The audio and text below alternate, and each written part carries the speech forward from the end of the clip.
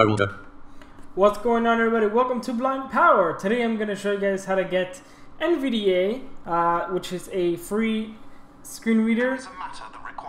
I want to show you guys how to get this installed on a USB thumb drive so that you can hang on your keychain and you can take anywhere with you. This is useful if you work in a place where they don't let you install any screen reader and they're not screen reader friendly, or if you want to borrow a friend's computer, or you're at your school and you want to use a library computer. This will basically run on any Windows computer, whether it's Windows 10, 8, 7, Vista, XP, and before XP I don't think it would be a good idea to run it.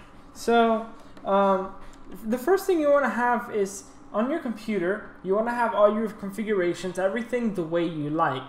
If you have anything that you install, like any plugins, make sure you have that all ready and set up on your computer with all. For example, I have Eloquence installed, and the reason why I like to have everything already set up is because on a work computer, you're not able to install stuff to your portable copy. So if you have everything installed on your NVDA, on your home computer, when you transfer that over to a portable copy, it'll basically have all your settings, and including all your plugins. So if you have Eloquence or any other voices, it'll go with you on your thumb drive. The average NVDA file size for the portable version is less than 200 megabits. So a 1 gig thumb drive should be more than enough. I say 1 gig because you never know, if it's gonna get any bigger with any updates, or just so you can have some playroom with it. I have a 1 gig thumb drive and it's more than enough for this. So any old thumb drive laying around will do the job. So the first thing you want to do is format your thumb drive if you want it only for NVDA. If you want it to be used for other things, like you want to store your files and you also want to store your screen reader, you can do that. But for simplicity, I would recommend using thumb drives just for NVDA. The way I'm going to do this is I'm going to format it. So to format it, let's go to our let's go find our drive. I'm going to do that. Desktop off. File Explorer window. State up and tool address : quick app. Desktop creative OneDrive crisp. This library is 5 of 10. This PC 4 of 10. This PC download devices and RAM win NVDA left parent. So I already named mine, so find your drive. I mean, yours may be named different, whatever the case may be. And using the application key, you're going to find format. So context menu.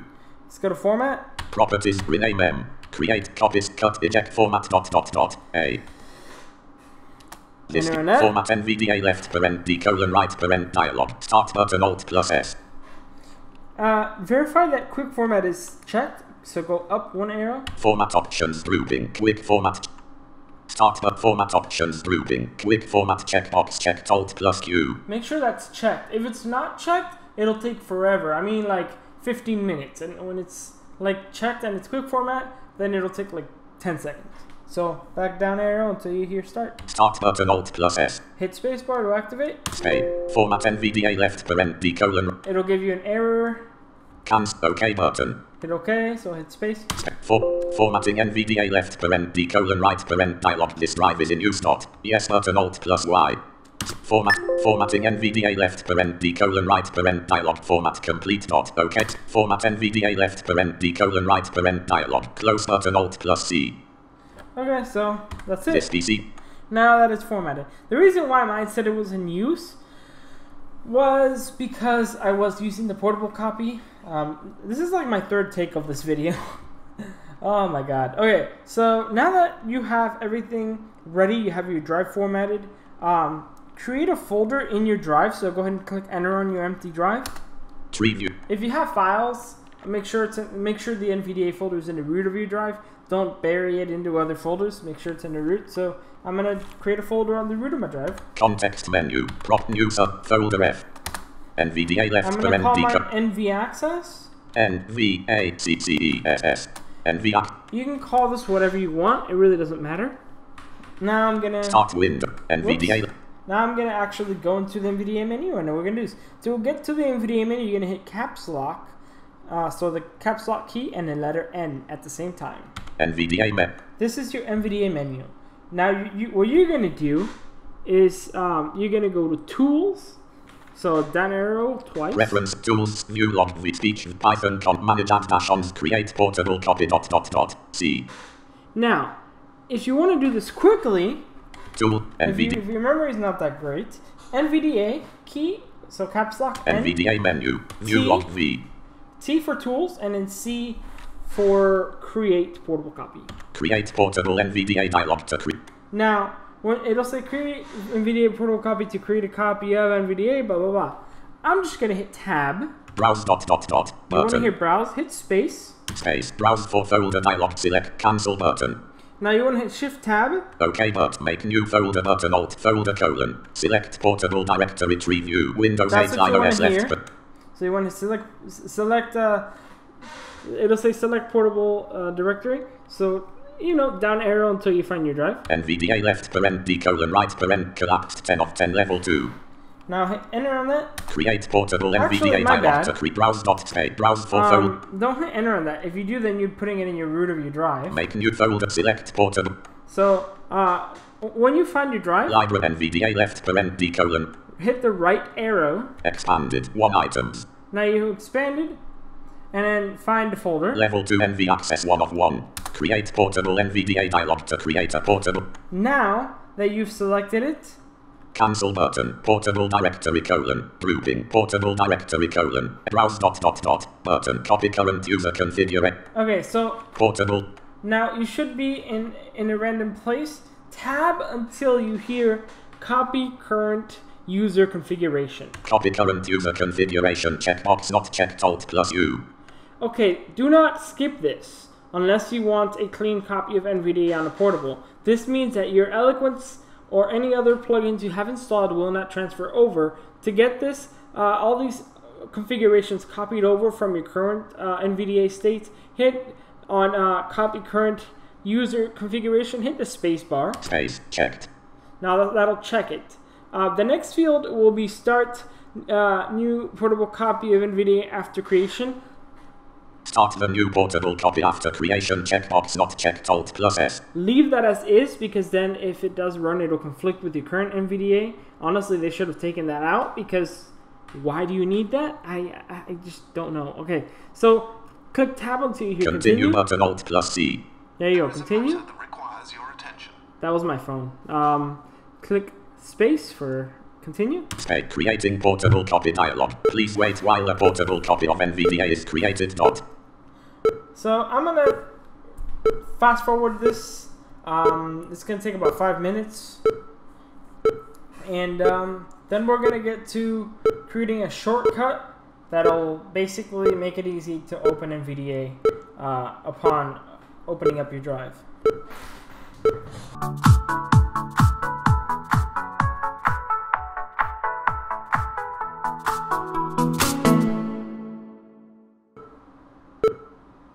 Success dialog successfully created a portable copy of NVDA at d:\NV access OK button.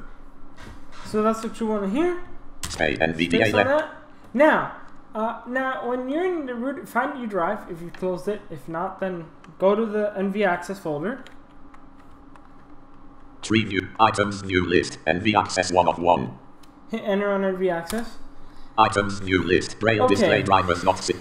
There is a lot of stuff in this folder, so that way, so you don't get intimidated by all the stuff, hit the letter N. You should find NVDA.exe. NVDA.exe 28 of 59. Hit the applications key.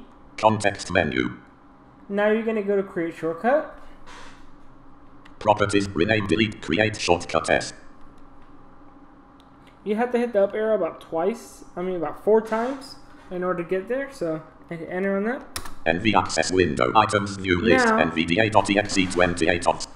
Now it should create a shortcut on the bottom of your drive. So just hold down arrow until, I don't know, for 10 seconds, and then hit up and down arrow so you can verify that you're there. NVDA.exe dash shortcut 60 of 60. So what I did was I hit up arrow and down arrow again because it wouldn't speak. When you hold the down arrow, it doesn't speak where you stop. So up arrow and then down arrow will clarify that you hear this. The NVDA.exe shortcut 60 of 60. Now what you want to do is you want to cut that.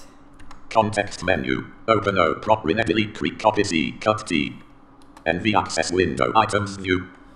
Now go back to the root of your drive. Items new list N. Now you want to deselect the Items folder. new and name items not selected.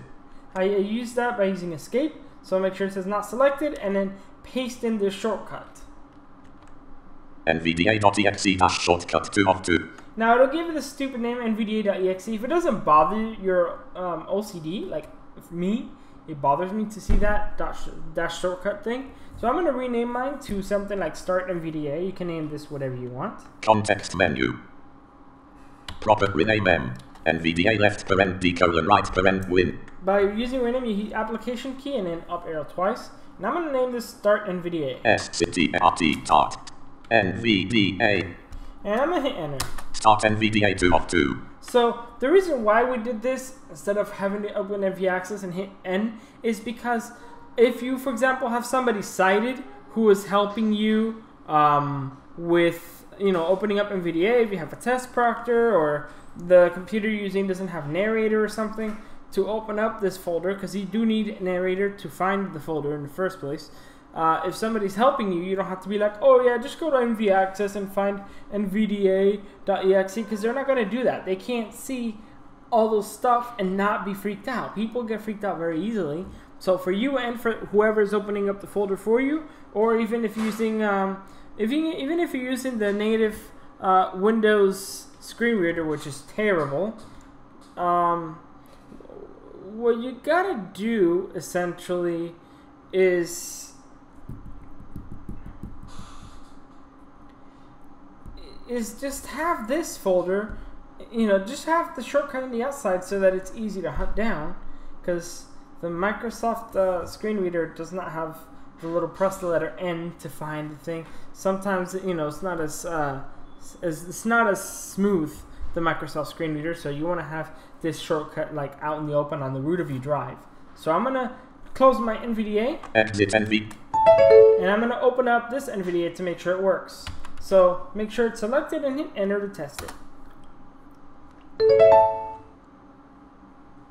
So it's always good to have this with the setup because you want it to be easy. You don't want to have to go through all those files and find it, or if you're asking somebody, they're going to get complicated. For simplicity, this is great. And for simplicity as well, I recommend you have a drive specifically for NVDA. If you have too many files on there and creating the shortcuts, it just makes things more complicated. And not to mention, the more open storage you have. So I have a 1 gig drive and my file's under 200 megabits. So I have some breathing room for NVDA. I would recommend you use that. So 1 gig thumb drives on Amazon are dirt cheap, like $10.